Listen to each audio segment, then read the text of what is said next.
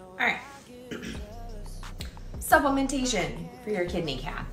So, great things to focus on when we're talking about supplements for cats with kidney disease. Focus on, decreasing that phosphate level that we talked about previously. So, phosphate binders, there are different supplementations that can do that. Probiotics and prebiotics are actually a great thing for that. Just general health of the body and the GI tract.